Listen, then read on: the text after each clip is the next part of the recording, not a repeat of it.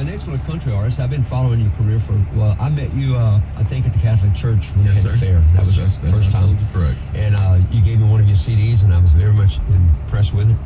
And, well, you got a brand new CD out, and from what you was telling me, you went up to Nashville and cut it? That's exactly right. We went to Nashville a couple months back, and then we recorded it right there on Music Row with some of the best musicians in Nashville. Outstanding. It was a really experience to watch those guys work, and the product came out, and it was absolutely incredible. Outstanding. And you're debuting your album tonight, so we want to tease with it. You put a song on there that would fit with my format, so I appreciate that. But you're going to be at Grand Country Junction tonight? Tonight, yes, sir. Well, we got a great show lined up. It's a show that's inviting to all ages. It's like a theater setting, kind of like a Branson or a Grand Ole Opry show. Right. And there's a lot of talent out there. There's a lot of different singers get up and sing, and the band is spot on. Phenomenal. They're incredible. So and acoustics is excellent inside that place. And it's the whole thing. It's for the money is absolutely one of the nicest shows in this area. So the doors will open about 5:30. It's at exit 19. I think you're correct. Satsuma exit. It's the Satsuma Hall. It's the big theater looking. Right. You got the Greek columns out front. That's right. And then, like Greg says, they got concrete. You can pull into the awning in case it was raining. Of course, it's not going to rain tonight. And asphalt parking, so you don't have to get dirty. That's right. You can dress up. The last time I went, well, you was there. I wore my cowboy hat and my boots. Man, I felt like I was a country. That's right. You fit right in, huh? Fit right in.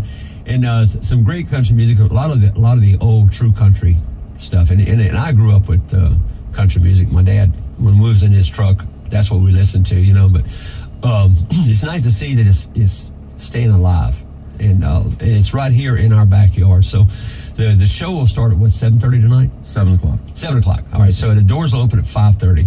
Yes, sir. And I think it's $12 for adults, and under 7, I think is the reduced rate, and free under 3.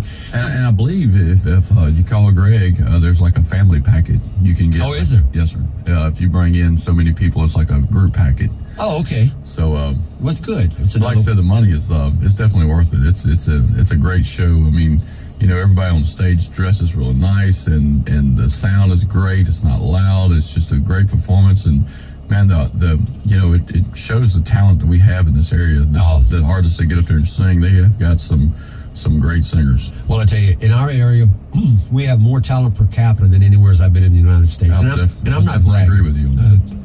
Even like when I was in Nashville, I was in Branson. Everybody I ran into that were really good musicians. Most of them were from Louisiana. Yeah, isn't that something? It is. It's crazy. Well, Dwayne Black sent me a message. He said to tell you hello, and he wanted to know if you're gonna let him sing a duet with you tonight.